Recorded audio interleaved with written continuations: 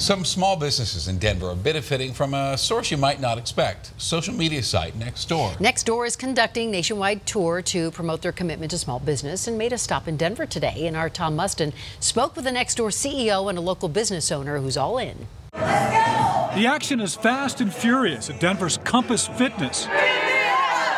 Owner Taylor Ames helped start the business a year and a half ago to fulfill a lifelong dream. Our clients are amazing.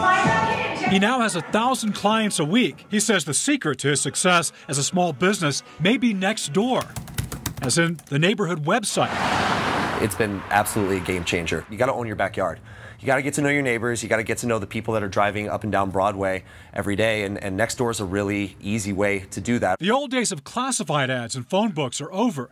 Nextdoor is hoping to fill the gap with a new advertising feature for small businesses. It's designed to make sure Coloradans spend money in Colorado. If they're successful, we'll be successful.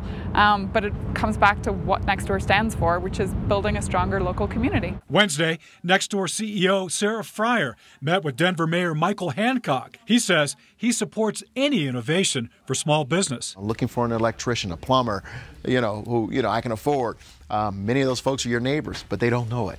And here's an opportunity to promote your business, and Nextdoor is a great platform to do it. Taylor says his ad was seen by thousands of people, many who now work out at Compass Fitness. I use Nextdoor just for my personal life, and it's been super simple, and I've been able to connect and meet new people. It just made a lot of sense to be able to do it for a business. And he says because of his success, he can now concentrate less on small business and more on his push-ups. To let the neighborhood know that we're not some large multinational box gym, that we're your neighbors who live less than a mile away, is really fun. Tom Mustin, Denver 7.